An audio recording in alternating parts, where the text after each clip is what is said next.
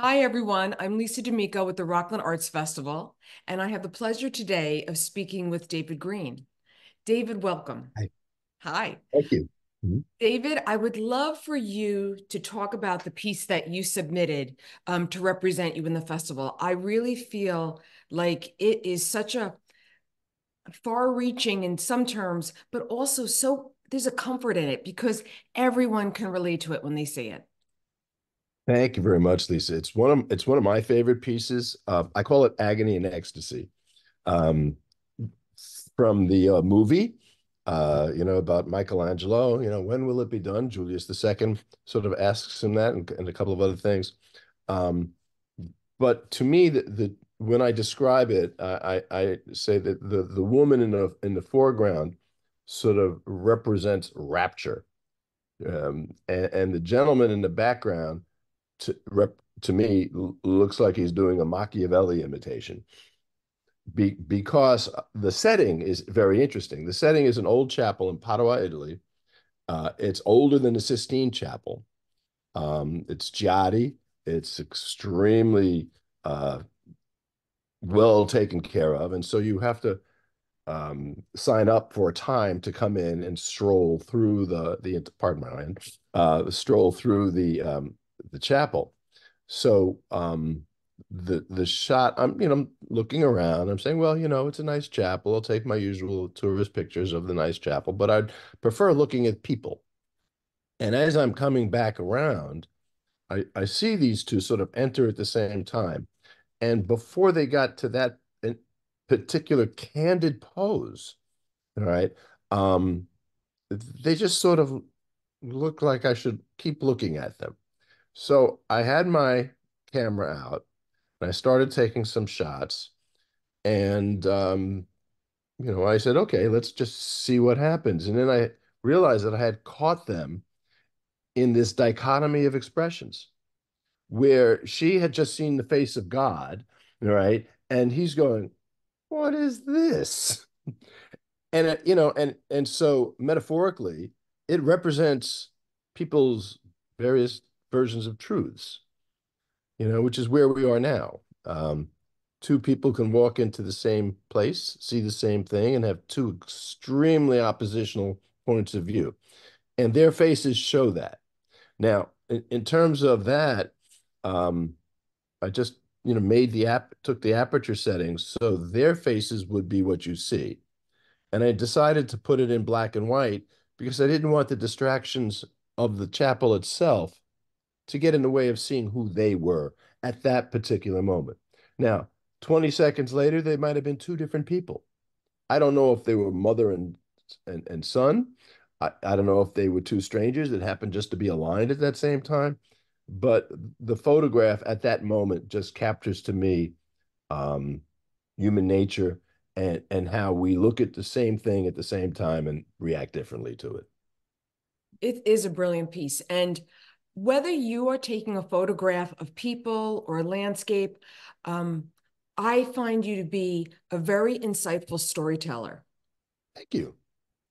So Thank I you. recommend everyone follow you. I recognize your work on social media before I even have to look at who posted it. It's that I appreciate that. you have a very unique aesthetic that really draws me as a viewer in. Have you always had this aesthetic or did it evolve over time? I think it evolved over time in terms of my photography because I started doing sort of landscape things and I like the my photographs to have an impact. I walk around, I see a lot of beautiful, soft photographs that sort of make me feel like I want to go to sleep. I want to have a photograph that says, "Oh, what's going on there?" So for example, like the one immediately behind me, um, that the light captures a depth, okay, um, that makes those trees talk to you. They stand out. So it started that way. And then when I started realizing, I said, I want to do some more black and white things and people. I would walk around when we're traveling and going through cities and kind of look for people whose expressions or body positions had a story to tell. Um, and so that's sort of where I'm leaning towards now, trying to use old black and white imagery, like from the Depression in the 40s, to kind of get a sense of who people are and how they feel, and get that emotive quality behind the human existence. It's wonderful. And talking from the other end of it, me as an artist, I find your work inspiring. You have a use of light that is it's just genius. Like Oh, the picture thanks. behind you right now, that horizontal ribbon of light that where the sky meets the ground, Right. it's everything. Yeah, and again, so much of it is timing, and so much of it is luck. That happens to be a park in Auckland, New Zealand.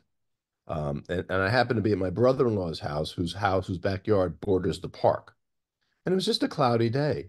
And it was getting towards sunset. And the sun is behind me. Okay.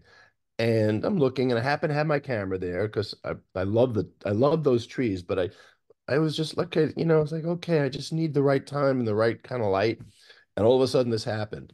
Mhm. And then in the post-production part of it, what I'm trying to do is to try to minimize excessive glare, or any other kinds of distractions from the actual attraction of what looks like a broccoli stem sitting on my head right now.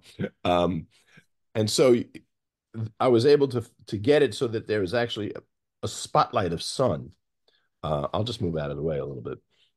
Spotlight of sun on those trees, so it accentuates them, and the bareness of the trunk as compared to the fullness at the tops of these particular trees. So I think that's sort of what I'm looking for. And again, anything that sort of brings out the character of what's there. And trees have character, cliffs have character, people have character. And I think that's what I'm attempting to do. Bring out the character. Well, you've done it. And it's been Thank such a you. joy to speak with you. Thank you so much. Thank you very much for this, Lisa, and we'll see you on February 4th.